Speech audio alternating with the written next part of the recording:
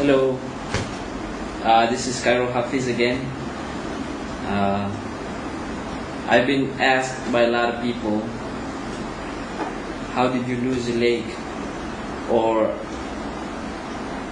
tell us about the accident. So I've made this short movie in order to explain exactly how the accident happened. The historical date was 26 August 2005. I was riding my motorcycle on my way to work, where I was hit from the back by a 40-ton 10-tire truck. So the truck hit me from the back. I fell off the bike, and I could have sworn I saw the wheel of the truck heading towards my body. So what I did was I sort of shut my eyes and prayed to God. And when I opened my eyes, everything was dark. I thought I was in the grave.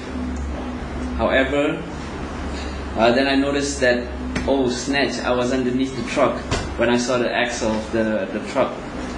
So at that time the truck was still moving, and I was moving underneath the truck.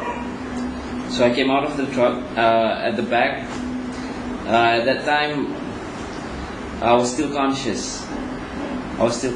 So the pain was nothing that I've ever experienced before.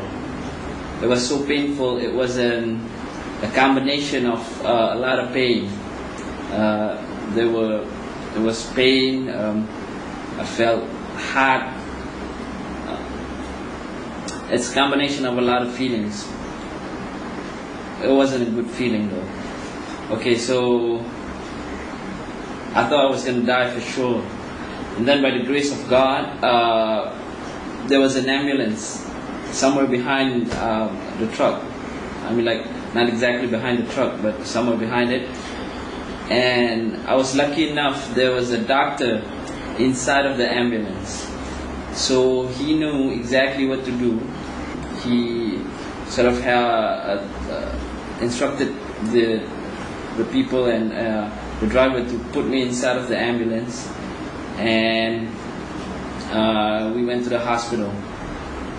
I think the journey took about 20 minutes, but I think it was the longest 20 minutes of my life in a vehicle.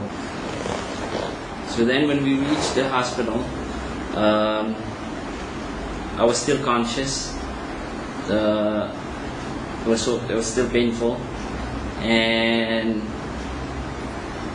one thing that I was thankful, and I knew everything happened for a reason, and I knew deep down inside there's a reason why God didn't left me unconscious. I will get to that later. When I was in the hospital, doctors, I was rushed to the emergency room, and the doctors were arguing whether to amputate the leg or not.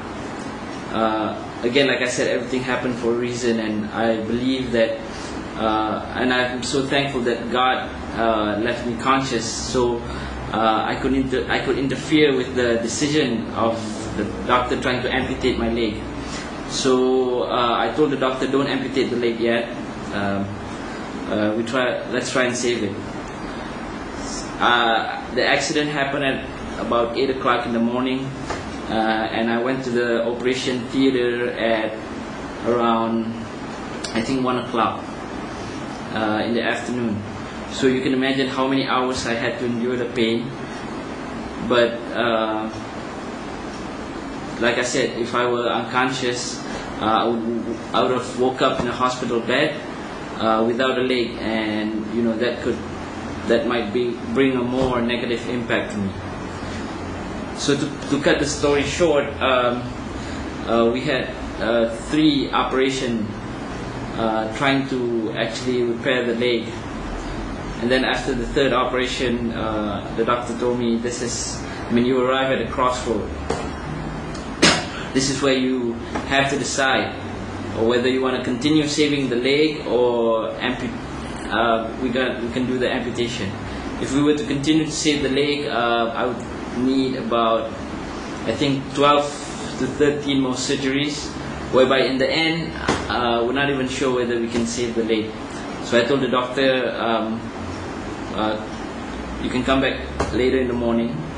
I want to pray to God first at night, and then I'll tell you my decisions in the morning. So when he came in the morning, I told him, Doc, we tried. God has gave me 3 chances to save the leg, and it turned out that it couldn't be saved.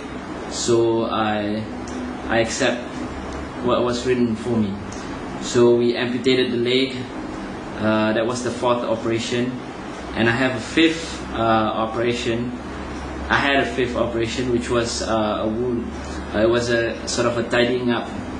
So in total, I had 5 operations. I stayed in the hospital for 3 weeks, which is not long, but the whole recovery period was about half a year. I think about I was on the bed for about 4 months, because not only I had the amputation, I also lost half of my right toe.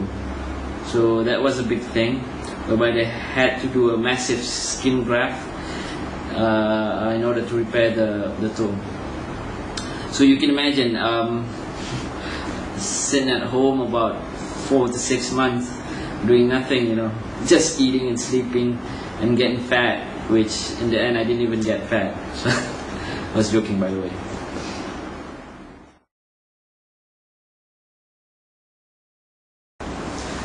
Alright, so to sum up the whole thing, so I was out for about 6 months, and then another 2-3 months learning how to walk with the prosthetic leg, with the new leg.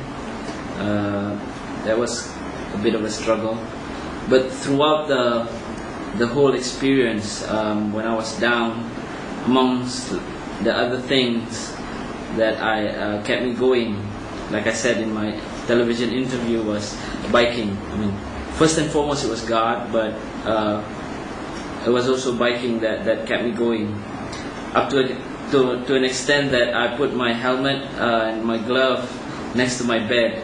And also I had my cousin bring me a lot of motorcycle magazines.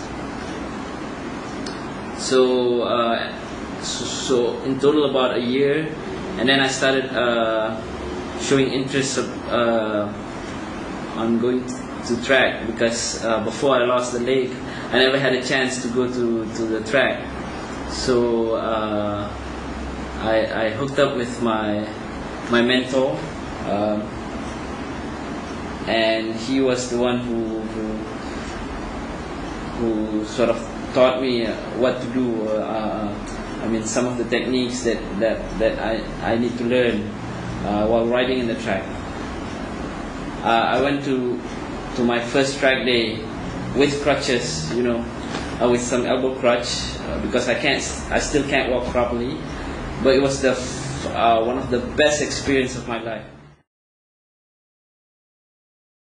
Being able to actually see and hear the bikes again, that feeling was unexplainable. But that's going to be in a different short movie where I'll tell you the story about how I came back, how I make my comeback. Thank you very much for watching. Make sure you check out my other videos on YouTube. I'll see you guys around.